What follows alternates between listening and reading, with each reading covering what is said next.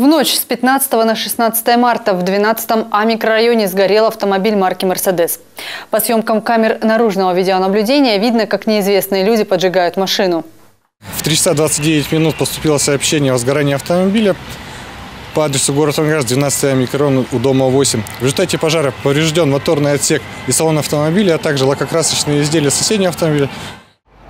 Сейчас полицейские изучают все детали происшествия.